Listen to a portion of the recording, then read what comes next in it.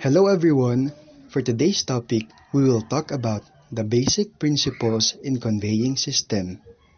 To start off, let us discuss what is a conveyor system. So basically, it is a common piece of mechanical handling equipment that moves materials from one location to another. Conveyors are specifically useful in application involving transportation of heavy or bulky materials. A conveyor system is a fast and efficient mechanical handling apparatus for automatically transporting loads and materials within an area. So, how do conveyor systems work?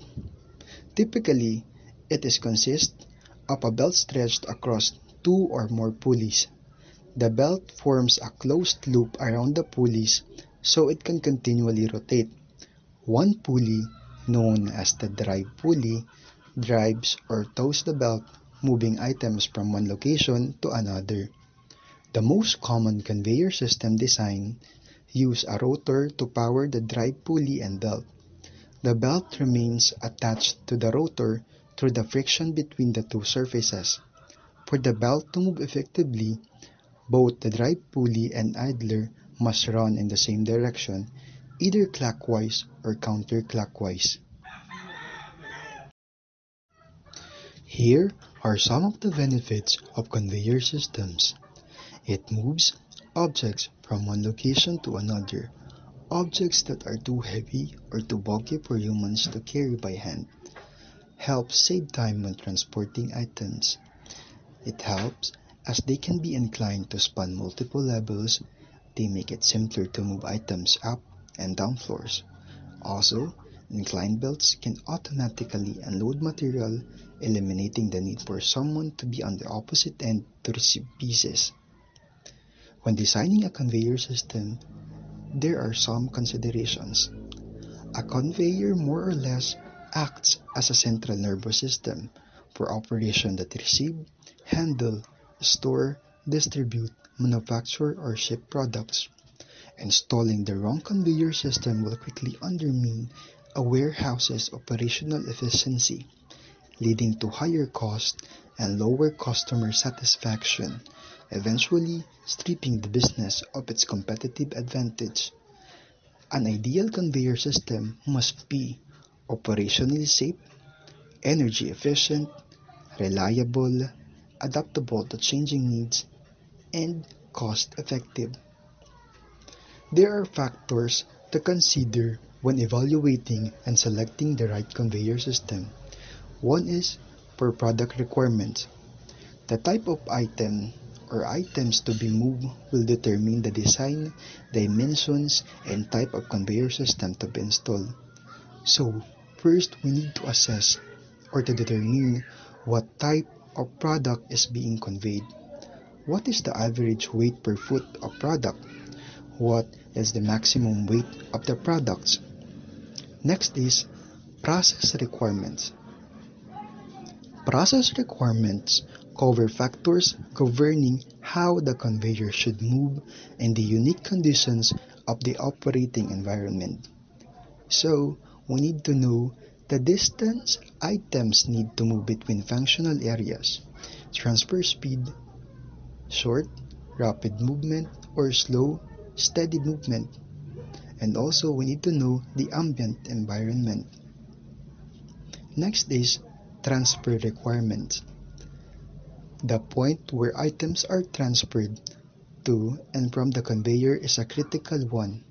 Most conveyors use side-to-side transfers, powered transfers, dead plates, gravity rollers, etc.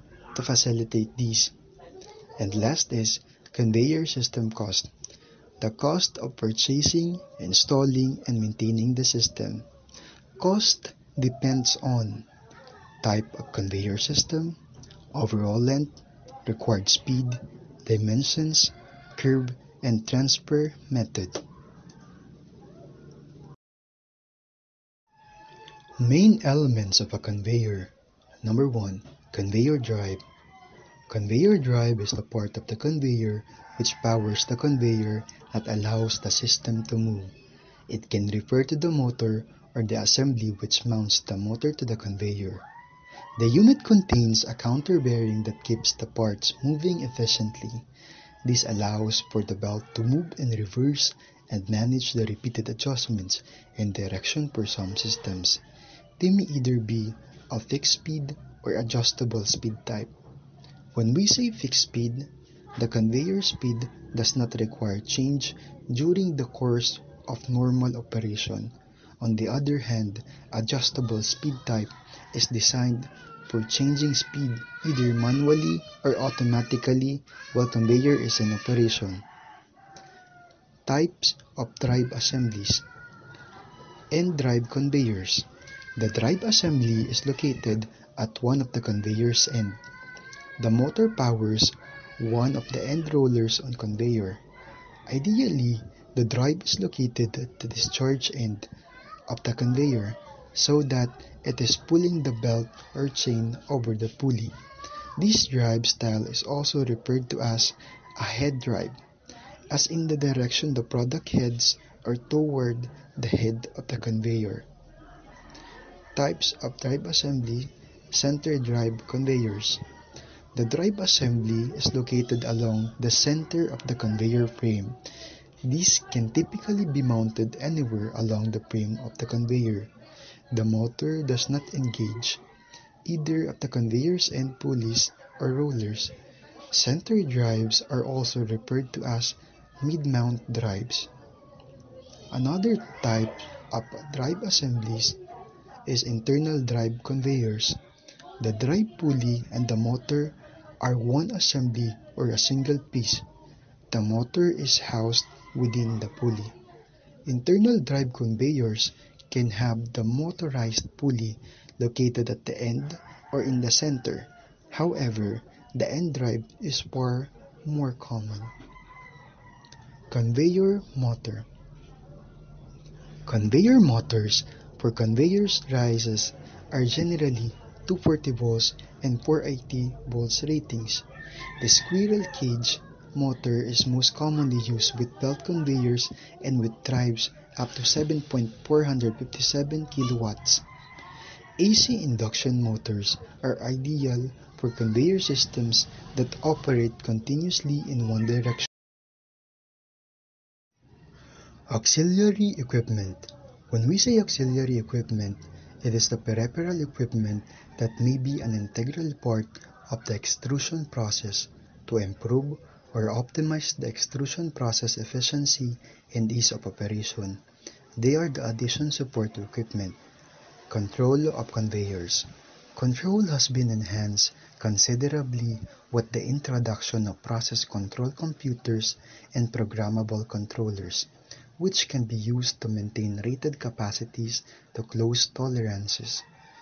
Through variable speed drives, outputs can be adjusted automatically for changes in processing condition. So moving on to the types of conveyors. Tooth conveyor. This is one of the least expensive methods of conveying material. It is the simplest example of gravity-operated conveyor. The main limitation of chute conveyors is the lack of control over the items being conveyed. The packages may tend to shift and turn so that jumps and blockages occur. Next is wheel conveyor. These can be used as pusher units set horizontally or inclined for gravity flow. Uses a series of skate wheels mounted on shaft. Slope for gravity movement depends on load weight, more economical than roller conveyor for light-duty applications, flexible and has expandable version available. Roller conveyor may be powered or live or non-powered or gravity. Tapered rollers on curbs used to maintain load orientation. Non-powered roller conveyors are the most economical and common method of conveying unit loads. As with gravity wheel conveyors, roller units are highly standardized, and auxiliary equipment is available for supporting the line from ceiling or floor. Next is chain conveyor.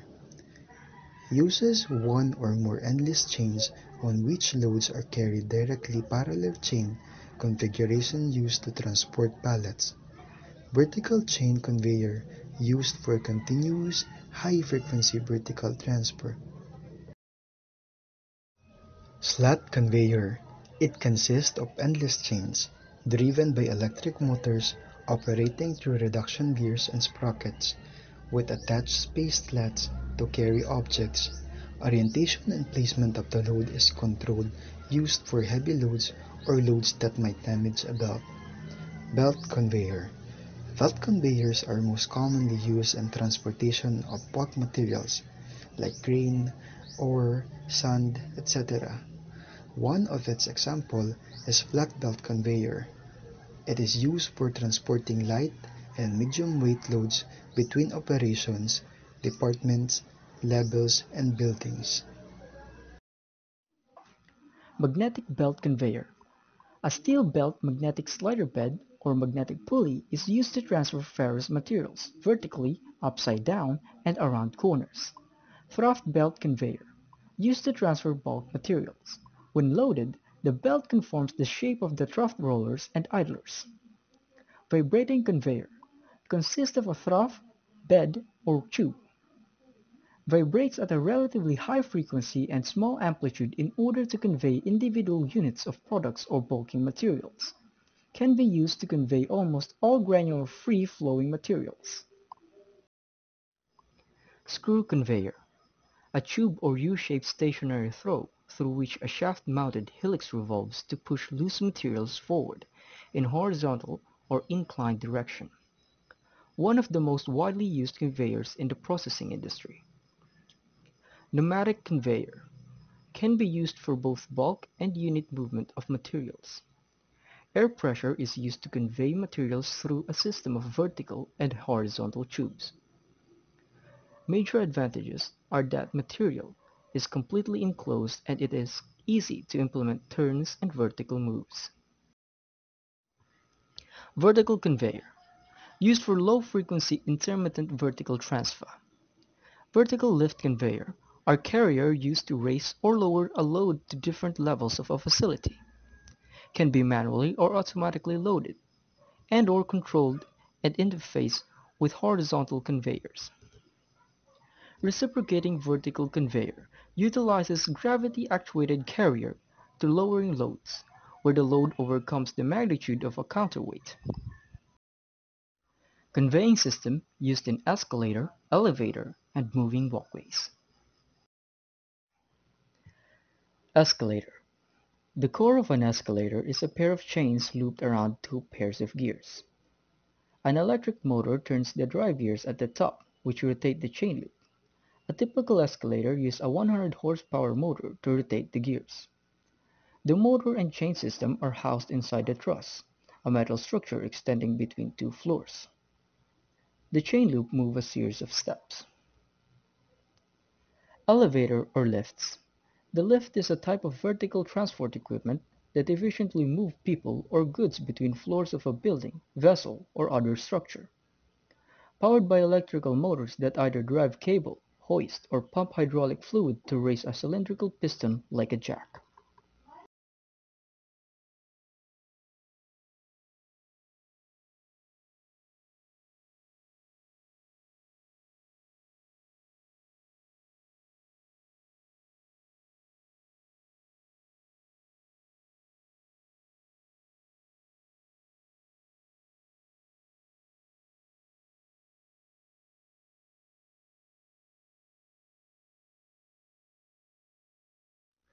Basic terminologies in elevators or lifts. Elevator car. The part of an elevator that includes the platform, enclosure, car frame, and door. Machine beam. A steel beam positioned directly over the elevator in the machine room and is used to support elevator equipment. Machine room. This is usually located at the top of the shaft and accommodate the winding machine. Pit. The part of an elevator shaft that extends from the threshold level of the lowest landing door down to the floor at the very bottom of the shaft. The shaft. A hoistway through which one or more elevator cars may travel. Counterweight or balance weight. A unit consisting of steel weights which counterbalance the weight of the car and a portion of the load, and to which the suspension ropes are attached. Traction drive, a lift whose lifting ropes are driven by friction in the grooves of the driving sheave of the machine. Trailing cable, flexible cable providing electrical connection between the lift car and a fixed point or points. Bottom clearance, the distance including buffer compression the platform could travel below the bottom landing until the full weight of the car, when loaded, rests on the buffer. Top clearance, the vertical distance between the top of car attachment and the bottom of the diverting pulley or any steelwork supporting equipment. There must be an adequate margin between this and the car will not contact the diverting pulley or steelwork. Types of elevators or lifts. Passenger lifts. Passenger elevator is designed to move people between floors of a building. Goods or freight lifts. Used to transfer heavy goods but depends on the type of goods transported. Vehicle lifts. Used specifically to lift a car in a multi-story car park or showroom. It had to be in the form of traction and hydraulics. Dumbwaiter lifts. Small freight elevator that are intended to carry food rather than passenger. They often link kitchens with other rooms. Scissor lift.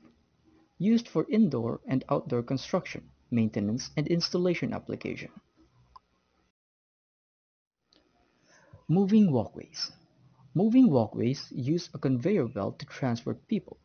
They are also known as moving sidewalks, and are called travelators in the United Kingdom. Moving walkways move people and goods horizontally, or on a lower angle of incline to the horizontal than an escalator. Conveying system design. Pneumatic conveying system. Pneumatic conveyor can move fine or dry materials using pressure differential and the flow of gas, typically compressed air or nitrogen. The material is totally enclosed within tubes or pipes, where differences in pressure on either side cause a flow of product. Types of pneumatic conveyors. Dilute phase. Dilute phase pneumatic conveyors are a common system for non-fragile materials and implement low pressure, high velocity airstream which fluidize fine particles. Pressure conveyors. Pressure conveyors work best with powder with bulk density less than 62 pound per cubic feet and can move granules long distances.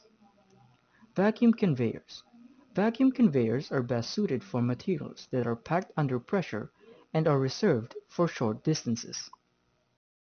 Dense phase pneumatic conveyors. They utilize high pressure and low velocity to move products prone to breakage. Dense phase pressure conveyor. Gently convey particles smaller than 0.75 inches over long distances above 250 feet. Dense phase vacuum conveyors gently convey particles smaller than 0.75 inches at shorter distance, less than 200 feet. Semi-dense phase pneumatic conveyors. They work well with airable abrasive materials and convey them at rates around 1,500 to 3,500 feet per minute. Semi-dense conveyor find uses moving cement, fly ash, and more, and offer the optimum solution when needing a middle ground pneumatic conveyor. Mechanical conveying system. Mechanical conveying is a very efficient way to transfer a large amount of product from point to point, often over a long distance. Some mechanical conveyors cover a distance of half a mile or more, and because of their speed and capacity, are ideal for quickly offloading vehicles like trucks, rail cars, and barge. Types of mechanical conveyors. Screw conveyor. Screw conveyor use an auger-type motion to move materials, oftentimes horizontally or at a slight incline. Drag chain conveyor. Drag chain conveyor use a chain and paddle design to move material. They come in two basic styles, en masse and bulk flow. Bucket elevators. They're used to facilitate big changes in elevation or to get products up high, especially drier products. Vibrating feeders. They use vibrating trays to advance materials. They're well suited for products that have a tendency to clump or stick together. Belt conveyors. Belt conveyors utilize a wide belt over rollers to move materials. It's perfect for moving a lot of products or covering very long distances. That concludes the report of Group 10 regarding basic principles in conveying system. Thank you for listening.